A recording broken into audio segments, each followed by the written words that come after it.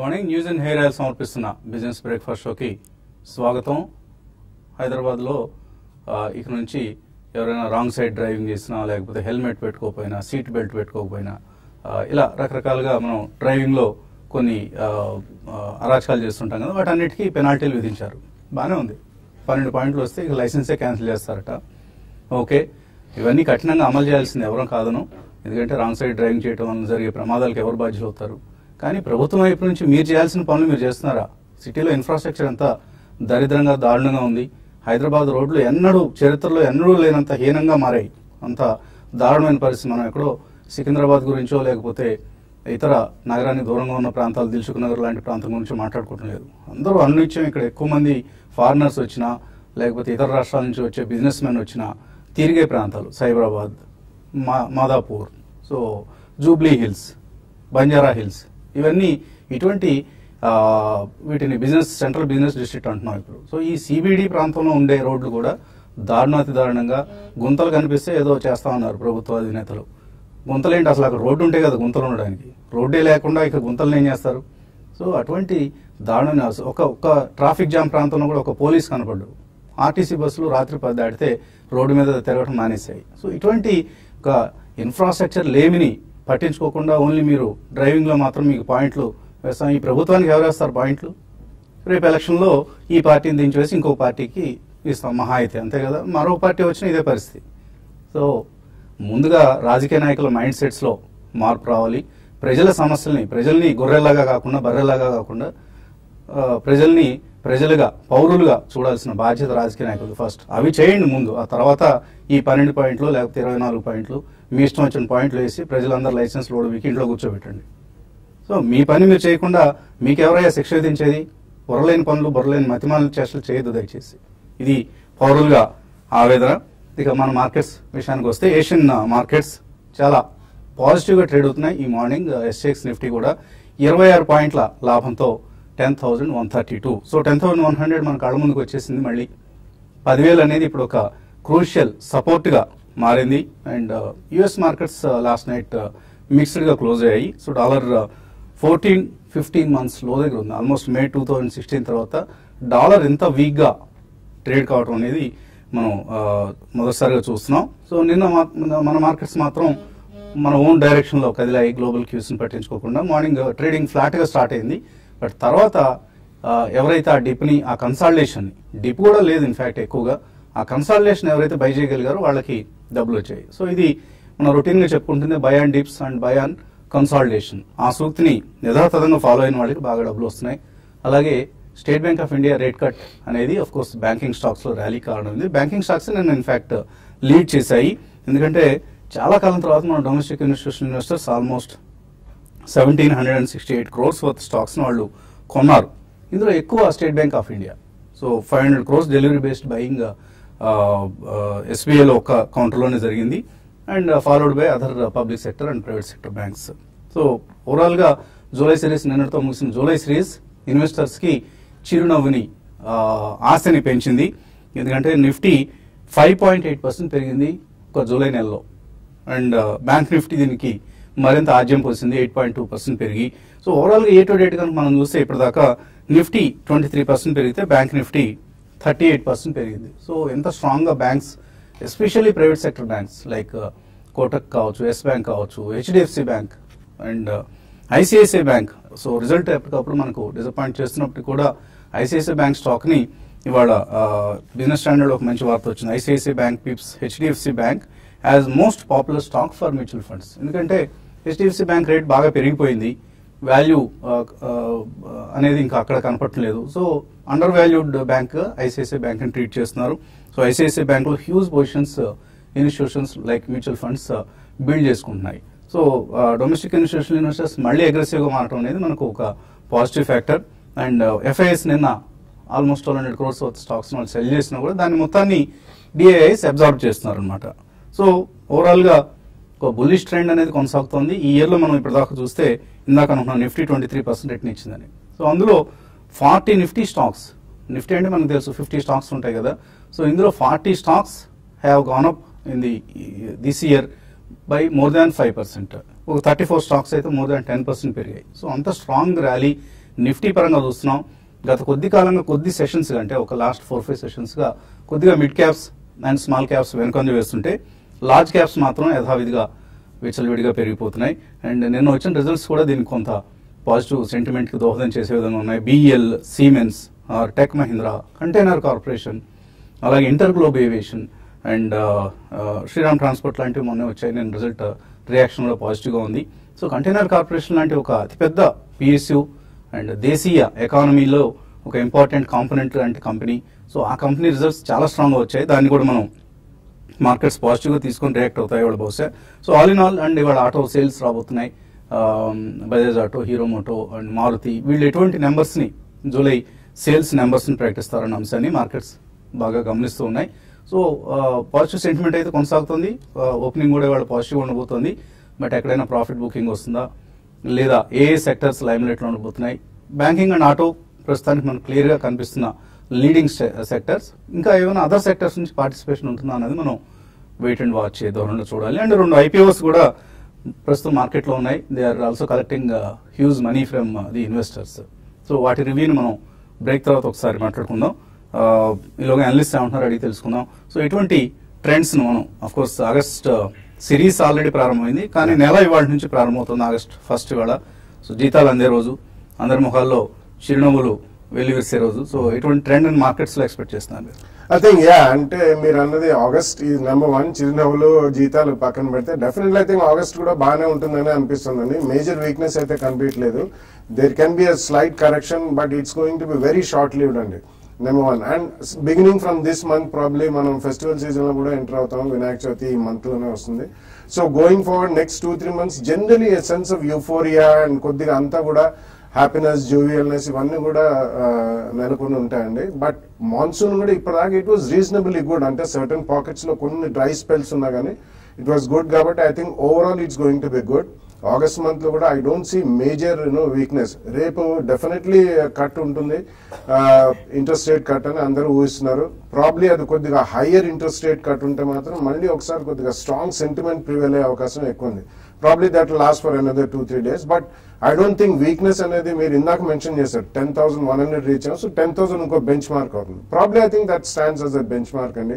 Going forward first 10,500 I think is first rather than probably 9,700 or 9,800. So గతంలో చెప్పినట్టు stay invested. Number 1 stay invested and by on every declines. ఈ 2 points కూడా మళ్ళీ కూడా stress చేస్తున్నాం. Don't miss out on this mega rally over the next 2-3 years and a great market over the next 2-3 years. చిన్న corrections వచ్చినా, చిన్న ఒడిదుడుకులు వచ్చినా కానీ market will automatically adjust and go forward. It's going to be a great market over the next 2-3 years. By on every decline, stay invested. So ఒక చిన్న gap up opening కోసం market సిద్ధమవుతున్నాయి. Traders ఏం చేయాలి ఓపెనింగ్ లో?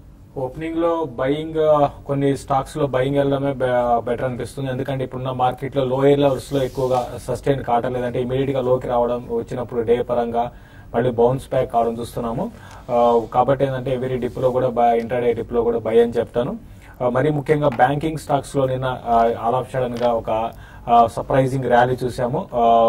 అటు private banks, PSU banks starting కొంత week ఉన్నా కూడా తర్వాత లో నుంచి మంచి రికవరీ కావడం చూసాము.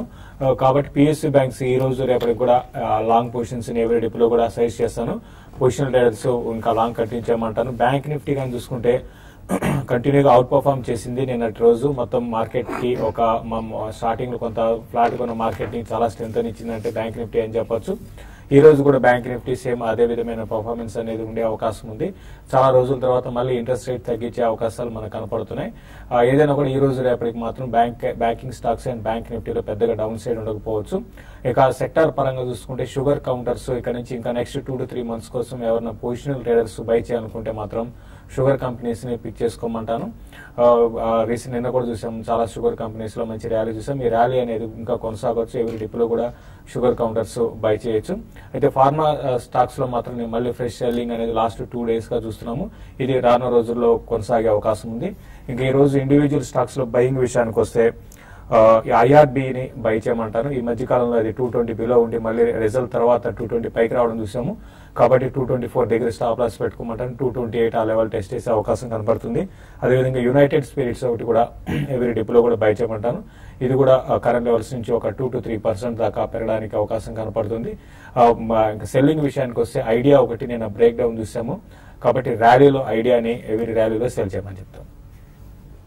సో మన ట్యూస్డే అనలిస్ట్ అరవింద్ గారు మనతో జాయిన్ అయ్యారు. సో ఎటువంటి ఆటో సేల్స్ నెంబర్స్ ఇవాళ రాబోతున్నాయి? మీ ఫేవరెట్ సెక్టర్, మీరు ట్రాక్ చేసే సెక్టర్. సో ఆటో సెక్టర్ నుంచి ఎటువంటి రిజల్ట్స్ ఎక్స్పెక్ట్ చేయొచ్చు, ఎటువంటి నెంబర్స్ ఎక్స్పెక్ట్ చేయొచ్చు, అలాగే ఓవరాల్ గా మార్కెట్ గమనం గురించి ఎటువంటి అంచనా? సో ఆటో నెంబర్స్ అనేది కొద్దిగా పాజిటివ్ వస్తాయని అనుకుంటాను, ఎందుకంటే వాళ్ళు లాస్ట్ మూమెంట్ లో జిఎస్టీ ఇంప్లిమెంటేషన్ ముందు కొద్దిగా సెలవుట్ చేశారు కాబట్టి పాజిటివ్ నెంబర్స్ ఎక్స్పెక్ట్ చేస్తాను. అదేవిధంగా ఫ్యూచర్ లో కూడా మంచి నెంబర్స్ వస్తాయండి. కొద్దిగా జిఎస్టీ ఇంప్లిమెంటేషన్ లో కొద్దిగా డిస్టర్బెన్స్ వచ్చినా కూడా I think everything will settle down. So auto sector లో వచ్చేసి హీరో మోటార్ కార్ వైపు కొద్దిగా చూడమని చెప్తానండి. ఇట్స్ స్ట్రాంగ్ స్టాక్, మీరు ఒక 2 years స్టిక్ అవ్వండి స్టాక్ కి. అదేవిధంగా టాటా మోటార్స్ అండ్ మారుతి కూడా చాలా స్ట్రాంగ్ గా కనబడుతున్నాయి. But my suggestion is stick for 2 years అండి ఈ స్టాక్స్ కి. అదేవిధంగా బ్యాంకింగ్ లో కూడా ఎస్ బ్యాంక్ ఒకటి అండ్ దెన్ ఐసిఐసిఐ బ్యాంక్, ఇంతకుముందు వసంత్ గారు చెప్పినట్టుగా ఐసిఐసిఐ కోటక్ కూడా చాలా స్ట్రాంగ్ గా కనబడుతుందండి. బట్ ఒక 2 years టైం లైన్ పెట్టుకుని ఇలాంటి ఈ స్టాక్స్ కి స్టిక్ అవ్వండి, చాలా స్ట్రాంగ్ గా కనబడుతున్నాయి. ఎస్బీఐ కూడా అదేవిధంగా స్ట్రాంగ్ గా కనబడుతుంది. హెచ్డిఎఫ్సి కొద్దిగా ఓవర్ వాల్యుయేషన్స్ లో కనబడినా కూడా బట్ దెన్ వాళ్ళ ప్రజెన్స్ అండ్ రీటైల్ లో వాళ్ళ పెనిట్రేషన్ చూస్తూ ఉంటే ఐ థింక్ ఇట్స్ జస్టిఫైడ్ అండి. అండ్ మనకేంటంటే మార్కెట్స్ కూడా almost they are supported by reforms. And మనకి ఈ సెప్టెంబర్ లో కూడా మ్యానుఫాక్చరింగ్ పాలసీ ఒక ఫ్రేమ్ వర్క్ జరగబోతుంది, పాలసీ ఉంది. అదేవిధంగా టెలికాం పాలసీ కూడా గవర్నమెంట్ వర్క్ చేస్తుంది. ఇవన్నీ ఏంటంటే నెక్స్ట్ 2-3 years లో మంచి రిజల్ట్స్ ని కిక్ ఇన్ చేస్తాయి కంపెనీ వైజ్ గా. సో స్టేన్ గుడ్ కంపెనీస్ అండి. మిడ్ క్యాప్స్ కొద్దిగా హీటెడ్ గా కనబడుతున్నాయి, బట్ దెన్ కొద్దిగా you take it with pinch of caution అని చెప్తాను మిడ్ క్యాప్ స్టాక్స్ ని. బట్ ఫ్రంట్ లైన్ స్టాక్స్ ఏదైతే ఉన్నాయో నిఫ్టీలో I mean you can get in to that one అండి ఈ వాల్యుయేషన్స్ కూడా. బికాస్ ఇంత వాల్యుయేషన్స్ ఇచ్చినా కూడా రిస్క్ టు రివార్డ్ రేషియో చూసుకుంటే వరల్డ్ వైడ్ గా మన ఇండియన్ మార్కెట్స్ మాత్రమే అట్రాక్టివ్ గా కనబడుతున్నాయి రిస్క్ టు రివార్డ్ రేషియో చూసుకుంటే. సో అందుకనే ఇన్స్టిట్యూషన్స్ కానివ్వండి చాలా ఇంట్రెస్ట్ చూపిస్తూ ఉన్నాయి. So be in the market and చిన్న చిన్న కరెక్షన్స్ వస్తూ ఉంటాయి. ఇట్స్ అన్ ఆపర్చునిటీ అని చెప్తానండి, ఎందుకంటే you'll not see the same levels for Nifty అండి. నేను ఇంతకు ముందు చెప్పాను, ఆల్మోస్ట్ డిమానిటైజేషన్ చెప్తూ వచ్చానండి. 10,000 అనేది నా టార్గెట్ అని. It's already done. మీరు ఇప్పుడు న్యూ హైస్ చూస్తారండి. 10 నుంచి 15 వెళ్ళడానికి it won't take much time అనేది నా ఉద్దేశం అండి. సో ఎప్పటికి మీరు 15,000 నిఫ్టీని ఎక్స్పెక్ట్ చేస్తున్నారు? సో అనదర్ 2 years అని అనుకుంటున్నానండి నేను. But it would be more optimistic, but then it has to be supported by the earnings. So once it's get supported by the earnings then it will not be a big deal. In another 2.5 years you will see that 15,000 అండి. So 50% rate నుంచి ఒక stock చెప్పండి next 2 years లో. So మీరు hero motor cap కి stick అవ్వచ్చండి. So Nifty 50% and hero motor cap మంచి result 2 years లో 50% rate వస్తుంది. ఎగ్జాక్ట్లీ. 2-wheeler సెగ్మెంట్ లో I have a ratio for that one. 2 years కి ఈ 2-wheelers రేషియోలో ఏంటంటే మనకి మహీంద్రా కానివ్వండి ప్లస్ బజాజ్ కానివ్వండి పెద్దగా ప్రొడక్ట్ లాంచెస్ లో రావట్లేదు. But hero motor cap they are coming with very good product line అండి. మార్కెట్ షేర్ ని కంప్లీట్ గా అబ్జర్వ్ చేస్తుంది రూరల్ ఏరియాస్ లో, వాళ్ళకి పెనిట్రేషన్ కూడా ఎక్కువగా ఉంది. సో ఇది కన్సిడర్ చేసుకొని it's a good stock, stick to it for 2 years, you will not regret it అండి. ఓకే అండి. సో హీరో మోటార్ కార్ప్ ఇవాల్టి అరవింద్ గారు వాల్యూ బై. అలాగే రేట్ కట్ మార్కెట్స్ అందరూ రేపటి ఆర్బీఐ పాలసీలో రేట్ కట్ కోసం ఆసక్తిగా ఎదురు చూస్తున్నారు. రేట్ కట్ అనేది కంపెనీస్ ఆల్రెడీ మనం ఎస్బీఐ చూసాం. So there are no takers for credit అండి. సో క్రెడిట్ ఆఫ్ టేక్ చాలా తక్కువగా ఉంది. అందువల్లనే ఎస్బీఐ లాంటి బ్యాంక్స్ 0.5% సడన్ గా తగ్గించడం అనేది ఒక అనూహ్యమైన పరిణామం అది. సో అంటే మానిటరీ పాలసీకి ముందే వాళ్ళు ఈ స్టెప్ తీసుకోవడం అనేది కూడా ఒక గమనించాల్సిన అంశం.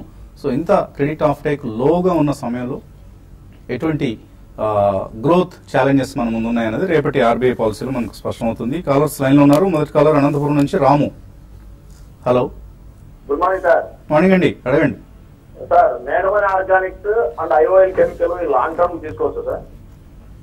మేఘమణి and IOL chemical sir. IOL chemicals ఈ రెండు మేఘమణి ఆర్గానిక్స్ సార్. బాగా సార్ చెప్పండి సార్, అంత లాంగ్ టర్మ్ తీసుకోవాలా? రైట్, ఈ రెండు లాంగ్ టర్మ్ కోసం బాగుంటాయా? యా, కానీ మైక్రో క్యాప్ స్టాక్ అండి. మేఘమణి of course is reasonably good liquidity ఉన్నది. అది నాట్ ఓన్లీ కెమికల్స్ అంటే అది it's more into agrochemicals, డైస్టఫ్స్ and pigments and colouring agents అండి. అగ్రోకెమికల్ ఇంటర్మీడియట్స్ లో there is a very small portfolio. But otherwise last 2 years లో వాళ్ళు చాలా పెద్ద capital expenditure more than 250 crores ఖర్చు పెట్టారు. అండ్ నెక్స్ట్ 2-3 years మాకు క్యాపిటల్ ఎక్స్పెండిచర్ అయితే లేదు. It's only going to result in top line and bottom line అని వాళ్ళ స్టేట్మెంట్ స్ట్రాంగ్ వేయడం జరిగింది. It's a good company, definitely you can go out and by అండి, but have at least a 2-year view. But IOL అనేది it's a very small company, it's a turn around company. ఈ చిన్న companies తో కొద్దిగా జాగ్రత్తగా ఉండాలండి. కెమికల్ స్పేస్ లో చాలా హీటెడ్ అప్ ఉంది. ఎందుకంటే ఇవన్నీ చాలా నిష్ ఏరియాస్ అయినా కానీ there can always be disruptions అండి. సో చిన్న చిన్న ప్రాబ్లమ్స్ వచ్చినా కానీ disruption not in terms of new innovations, but వీటిలో చాలా ప్రాబ్లమ్స్, సాధక బాధకాలు ఇంప్లిమెంటేషన్ లో, ప్రొసీజరల్ ఆస్పెక్ట్స్ లో ఉంటాయి. సో కొద్దిగా అందులో జాగ్రత్తగా ఉండండి. But otherwise go with the leaders. మెగామనీ you can buy, go with 1 or 2 big leaders and like Atul, SRF, ఇవన్నీ కూడా they are going to be great companies over the next few years. So SBI 1 crore కంటే తక్కువ deposits మీద 3.5% చేసింది 4% నుంచి. 1 crore కంటే ఎక్కువ వేస్తే మాత్రం 4% ఇస్తారట. ఎంత దారుణం అండి ఇది. సో 1 crore కంటే ఎక్కువ వేసేవాడికి వాడికి వడ్డీ రేట్ కావాలా? వడ్డీ డబ్బుల మీద ఆధారపడతాడా? వడ్డీ డబ్బుల మీద ఆధారపడేది మళ్ళాంటి వాళ్ళు. సో 1 crore కంటే తక్కువ 5 లక్షలు 10 లక్షలు బ్యాంకులో పెట్టి ఏదైనా చిన్న వడ్డీ మొత్తానికి ఆశపడతాం. కోర్స్ ఈ రోజుల్లో ఎవరు పెట్టడం లేదనుకోండి, బట్ ఇటువంటి ఎనామలీస్ ని తగ్గించుకోవాలి బ్యాంక్స్. రామకృష్ణ లైన్ లో ఉన్నారు, తర్వాత caller. Hello sir, good morning sir. Morning అండి, అడగండి. సార్, నా దగ్గర ఆల్మోస్ట్ 1.5 years నుంచి ఎఫ్సిఎస్కేఎఫ్ sir, Camlin fine, DIC India, Aditya Birla fashion, Equitas ఉద్యమం ఇట్లాంటివి ఉన్నాయి. కానీ ఏం పెరగలేదు సార్. మంచి స్టాక్స్ ఇవన్నీ ఒక 1.5 years నుంచి పెరగలేదు. కొంచెం డౌట్ వచ్చింది, నేను పెడితేనే తగ్గుతున్నాయి అన్నట్టు. అట్లా ఇంకొక చిన్న డౌట్. మొన్న TV9 లో దీంట్లో ఒక చర్చలో సుకుమార్ గారు ఇప్పుడు జిఎస్టీ వల్ల బిజినెస్ తగ్గింది, డిమానిటేషన్ వల్ల బిజినెస్ తగ్గింది, ఈ 10,000 నిఫ్టీ అంటే ఇది ఫార్మింగ్ లైక్ బబుల్ ఎప్పుడప్పుడు పగిలిపోతుంది అన్నట్టుగా ఆయన అన్నారు సుకుమార్ గారు. దాని కూడా కొంచెం బాగా చెప్పండి సార్. సో ఆయన ఎవరో ఛానల్, వేరే ఛానల్లో వేరే అనలిస్టులు చెప్పిన మాటల్ని మనం ఈ ఛానల్లో డిస్కస్ చేయడం అనేది కరెక్ట్ కాదండి. దానికి సంబంధించి మేము ఎటువంటి కామెంట్ చేయం. బట్ ఆయన అన్నట్లుగా Equitas, AB fashion, Ujjivan finance ఇటువంటి మంచి కంపెనీలు అన్ని కూడా, కానీ మేబీ హై ప్రైస్ లో ఎంటర్ అయినట్లున్నారు. యా, అంటే మనం టైమింగ్ ఎప్పుడు చేయలేమండి. స్వల్పంగా మీరు హై ప్రైస్ లో కొన్నారు, or maybe at the peak levels మీరు కొనుంటారు కాబట్టి 1.5 years మీకు పెద్దగా రిటర్న్ రాలేదన్న భావన వస్తుంది. But definitely second price point లో కూడా కొనండి. Your choice of portfolio is not bad అండి, but you bought it at a high price, so you should be able to pump in more money at the second price point. అందుకనే మనం పదే investors కి చెప్తుంటాం, ఉన్న డబ్బులన్నీ ఒకసారి మనం ఇన్వెస్ట్ చేయకూడదు. At least 2 price points minimum. Worst case scenario overall market weakness బాగా ఉంటే మాత్రం థర్డ్ ప్రైస్ పాయింట్ లో కొనాలి. Are the best method is SIP అని. సో డు నాట్ వరీ అండి, you have a good portfolio. మీరు చెప్పిన షేర్లన్నీ కూడా మంచివే. ఈ నెక్స్ట్ 2-3 weeks లో కొద్దిగా మార్కెట్ స్టెబిలిటీ వచ్చినప్పుడు, అంటే పెద్దగా రియాక్షన్ అయితే రాదండి. చాలా మంది ఇప్పుడు మీరు ఇందాక మెన్షన్ చేసిన పేర్లు పక్కన పెడితే even all the experts across the country were saying it's farming a bubble. There is nothing called a bubble అండి. నెక్స్ట్ 2 years డిస్కౌంట్ చేసుకుంటే you will find this valuations to be cheap. So do not go by what others సే. ఇవి second price point లో రాబోయే 2-3 weeks లో కొనండి. ఓ the next 2 years will make good money in all the counters. So ఈ bubble create అవుతుంది అని మాట్లాడే వాళ్ళు చాలా మంది ఉన్నారు. మీరు చెప్పిన పేర్లే కాకుండా ఇంకా ఎక్కువ మంది ఎక్కువ మంది ఆ అభిప్రాయంలో ఉంటే మార్కెట్స్ పడిపోతాయి. సో కొంతమంది అలా అభిప్రాయపడుతున్నారు. వాళ్ళకి maybe they are not observing the macros and micros. So అవి కనుక వాళ్ళు గమనిస్తే అటువంటి కామెంటరీ ఎంత మాత్రం చేయరు, ఆర్ అర్థం చేసుకోలేని పరిస్థితిలో వాళ్ళు ఉండాలి. ఈ కంట్రీస్ ఎకానమీని, కంట్రీస్ ఎకనామిక్ గ్రోత్ ని అర్థం చేసుకోకుండా ఓన్లీ పొలిటికల్ వ్యూస్ తో మాత్రం ఉంటే we can't help them. So ఆ వ్యూతో మీరు కూడా ఉండొద్దు దయచేసి. Believe in these markets, they are going to give you fantastic returns. చిన్న బ్రేక్ తీస్తున్నాం. బ్రేక్ తర్వాత ఇవాళ వాల్యూ బై ఇవ్వడం లేదు, బట్ 2 IPOs గురించి మాట్లాడుకుందాం.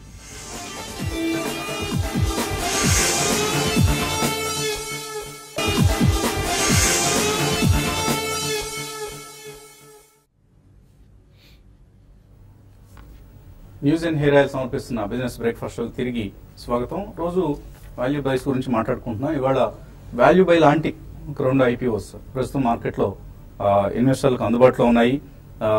ఒకటి SIS, countries second largest security services provider. 805 to 815 rupees price band లో ఈ షేర్లు ఆఫర్ చేస్తున్నారు. సో కొద్దిగా lowest end of the man power hiring pyramid లో వీళ్ళు ఉన్నారు. ఎందుకంటే కంపేరబుల్ కంపెనీస్ మనకి వెస్కార్ప్ అండ్ టీమ్ లీజ్, వాళ్ళేమో ఐటీ ఇలాంటి ఇన్సూరెన్స్ ఇండస్ట్రీ అటువంటి హై అండ్ మ్యాన్ పవర్ ని వాళ్ళు సప్లై చేస్తుంటే వీళ్ళు మన కళ్ళకు కనపడే సెక్యూరిటీ గార్డులు అంటాం కదా, వాళ్ళని సప్లై చేస్తారనమాట. ఎంతమంది సప్లై చేస్తున్నారు తెలుసా? 1,50,000 మందిని ఏకంగా. సో మనం ఇన్ఫోసిస్ గురించి చెప్పుకుంటాం, TCS గురించి చెప్పుకుంటాం, 2 లక్షల మంది ఉన్నారు, 2.5 లక్షల మంది ఉన్నారని.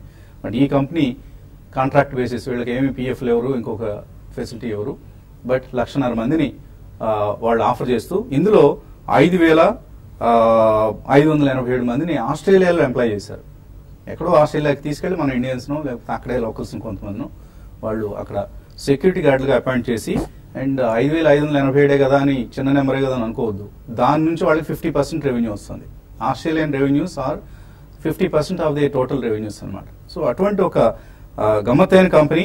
మేబీ రేపు లిస్టింగ్ తర్వాత కూడా దీనికి కొంత క్రేజ్ ఉండే అవకాశం కూడా ఉంది. బట్ లో ఎండ్ ఆఫ్ ఇందాక అనుకున్నట్లుగా మ్యాన్ పవర్ హైరింగ్ లో ఉన్నారు కాబట్టి క్వెస్ కార్తోనో టీమ్ లీజ్తో కంపేర్ చేస్తే మనకు అంత స్ట్రాంగ్ రియలైజేషన్స్ కనపడవు. ఆస్ట్రేలియాలో ఫర్ ఇన్స్టెన్స్ చిన్న ఇంట్రెస్టింగ్ ఫిగర్ ఏంటంటే ఇండియాలో సెక్యూరిటీ గార్డ్కి వీళ్ళు ఆఫర్ చేసేది 14,000 అయితే ఆస్ట్రేలియాలో సెక్యూరిటీ గార్డ్కి 3,57,000 రూపాయలు ఇస్తారట నెలకి. So that is how the interesting numbers are. So ఇండియాలో వాల్యూమ్స్ వెతుక్కుంటున్నారు, ఆస్ట్రేలియా లాంటి కంట్రీస్ లో వాల్యూని అంటే హైయర్ రియలైజేషన్స్ ని వెతుక్కునే కంపెనీ ఇది. Interesting business model. So maybe కొద్దిగా హై ప్రైస్డ్ గా అనిపిస్తోంది, ఎక్స్పెన్సివ్లీ ప్రైస్డ్ అనిపిస్తోంది 815 రూపీస్ దగ్గర. ఇంకొక 100 రూపాయలు కాకపోయినా ఒక 50-60 రూపాయలు తగ్గించి డిసైడ్ చేస్తుంటే ఇష్యూ ప్రైస్ బ్రహ్మాండమైన ఇష్యూగా భావించాల్సిన పరిస్థితి. బట్ ఇప్పుడు కూడా లాంగ్ టర్మ్ కోసం ఎవరైనా ఇన్వెస్ట్ చేద్దాం అనుకుంటే డెఫినెట్లీ ఎస్ఐఎస్ కోసం అప్లై చేయొచ్చు. అలాగే రెండవ ఐపీఓ ఇవాళ ప్రారంభమవుతోంది. కొచ్చిన్ షిప్ యార్డ్ ప్రభుత్వ రంగ సంస్థ మినీ రత్న. మనం గతంలో వాల్యూ బేస్ రూపంలో 1-2 మినీ రత్నాల గురించి మాట్లాడుకున్నాం, బామర్ లారీ లాంటి కంపెనీస్ గురించి.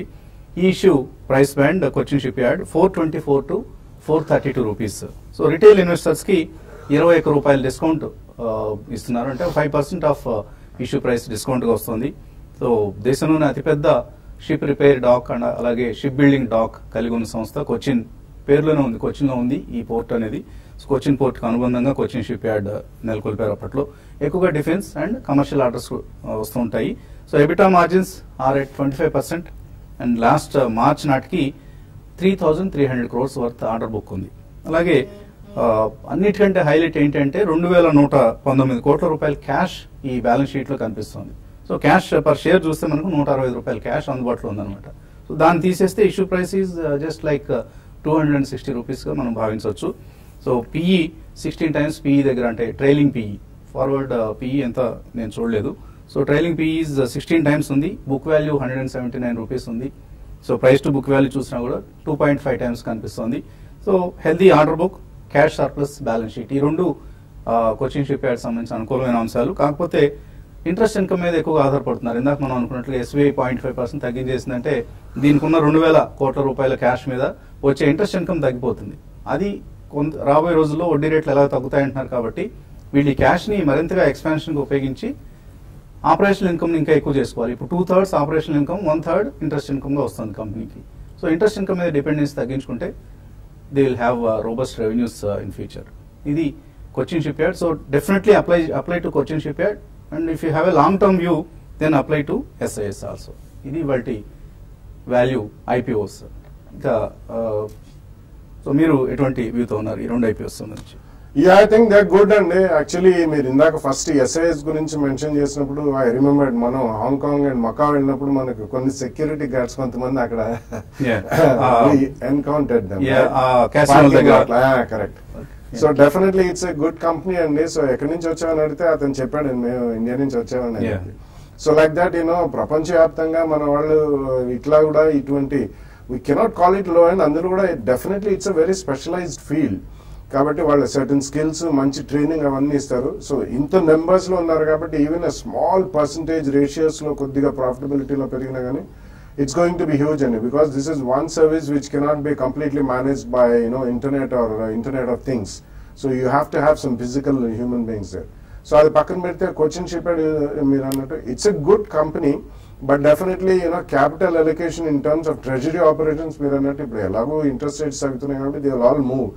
కొద్దిగా ఎక్కువ మనకి క్రాస్ బార్డర్ ట్రేడ్ అది ఉన్నప్పుడు they will move over to more heavily into manufacturing and అది రీసైకిల్ చేసిన రిజర్వ్స్, జనరల్ రిజర్వ్స్ ఇవన్నీ కూడా అడిషనల్ గా వాళ్ళు ఓన్లీ షిప్ బ్రేకింగ్ అనండి are additional ships, port facilities కూడా డెవలప్ చేయడానికి వాళ్ళు చూస్తున్నారని recently I read in some good magazines. I think both are good companies. You can go ahead and bet on both of them and but recently మనం చూసుకుంటే అన్ని విపరీతమైన response వచ్చేసి దాంట్లో ఈవెన్ అప్రిసియేషన్ ఆఫ్టర్ లిస్టింగ్ అనేది భయంకరంగా వచ్చింది. So అటువంటివి మీరు do not have that in mind, but these are too good issues. You should definitely go ahead and subscribe.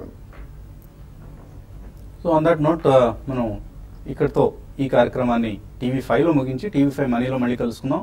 profityourtrade.in ఈ వెబ్సైట్ ద్వారా TV5 మనీ యూట్యూబ్ కార్యక్రమాలను వీక్షిద్దాం. Keep watching TV5.